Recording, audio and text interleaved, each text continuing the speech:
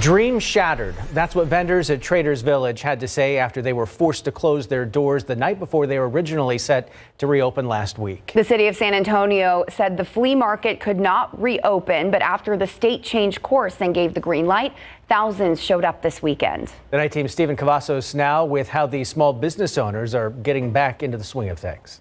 Traders Village really brings in a lot of people. And on any ordinary weekend, we're told that could mean up to 15,000. But this weekend, it's far less. Traders Village reopened for the first time in almost 2 months. For a number of years now, this has been our only income. These 2 months, it was really tough. Alfredo Castellanos is the owner of Tejano Imports. He says they've been at Traders Village since day one.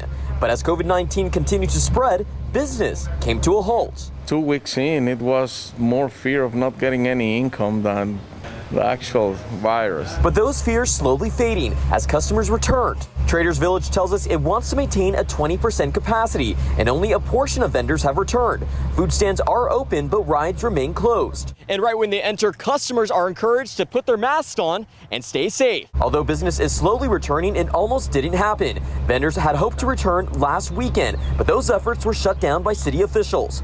For Wendy Holcomb, owner of Indios Boots, it was heartbreaking. I had to cry, and I went to go buy wine that night. Our dream was shattered. But the Texas Division of Emergency Management told KSAT last week that flea markets can reopen, as they're classified as shopping malls.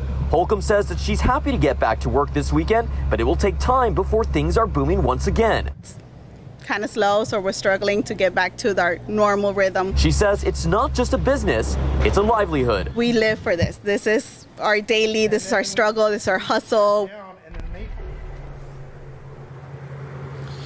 Now, we did speak with Rudy Escamilla, who is the general manager here at Traders Village. He did say that he does hope to see more vendors return as restrictions are loosened in the future. But for now, he is happy that business is getting back to some new sense of normal. Reporting live, Stephen Cavazos, KSAT 12 News. Tim, Courtney.